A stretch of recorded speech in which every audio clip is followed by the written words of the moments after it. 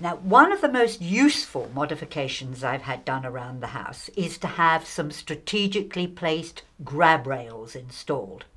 Now, yeah, I'm pretty fit for my age, but every so often I slightly lose my balance or stumble and have to grab out at a door frame or towel rail, which was not ideal. So I had some grab rails and a half step installed.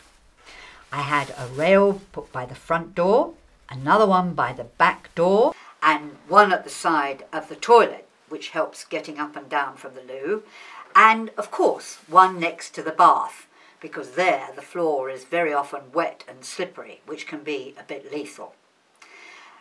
It means that I could always reach out for them as and when necessary. Brilliant.